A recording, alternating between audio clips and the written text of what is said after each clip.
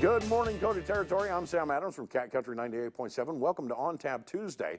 Beer is food? That's how the brewmaster is crafting his product at Tooth Brewing Company.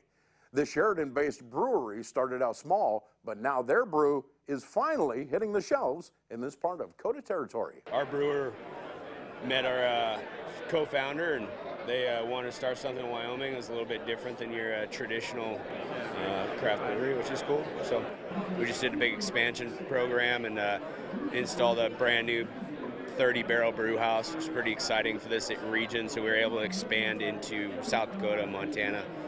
Our brewmaster was a classically trained chef prior to being a brewer. He thinks about beers. He did food when he was a chef, so it's a little bit more content-driven, volume-driven. We specialize in session ales. Session ales are lower alcohol content, a little bit easier drinking, much more approachable for the general consumer base.